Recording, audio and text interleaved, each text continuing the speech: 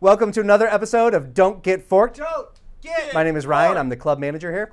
And this show is about showing puzzles that all involve forks. We have contestants come up, a lot of employees and club members will come up and they'll look at a puzzle and try to figure out how the best way to not get forked.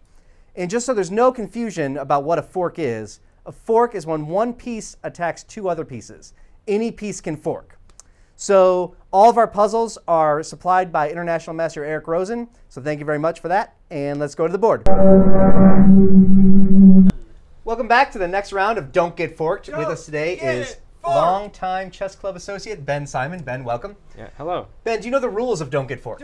I've heard some rumblings, but Alright. explain it to me, please. So in a couple seconds, I'm going to tell you to turn around and look at the board. Yeah. White has the best move to make that involves not getting forked. All right. So you're going to move it on the board, and you're going to try to figure out where to move that allows you to not get forked and is the very best move on the board. There might be moves on the board that are good that don't get forked, but they're not the best. Get forked. Are you ready? I think so. Okay, 3, 2, 1, go. Okay, white here has a king, a bishop, and a rook. Black has a queen and a king. It's white's turn to move, and you now have 23 seconds. Lots of options, lots of places the bishop can go, the rook can go.